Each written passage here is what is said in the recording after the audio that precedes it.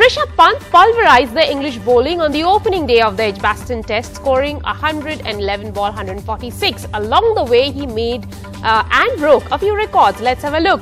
Pant took 89 balls to get to his 100 in Birmingham.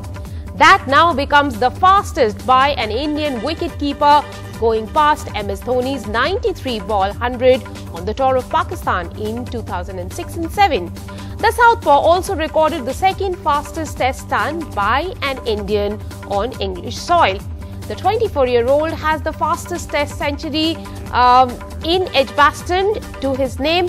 He left the crowd giddy with his stroke making.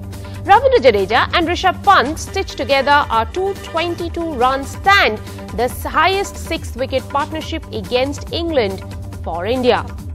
The Southpaw was dismissed after scoring 146 runs, the second highest score by a wicketkeeper in Test cricket at Edgbaston. Pant has now scored 5 centuries since his Test debut in 2018. No other wicketkeeper has scored more than 3 in that duration. 1,333 are the runs he scored since his debut in away tests for India. The only person who scored more runs than him is Cheteshwar Pujara. And after the onslaught on Friday, Rishabh Pant went past 2,000 runs in Test cricket.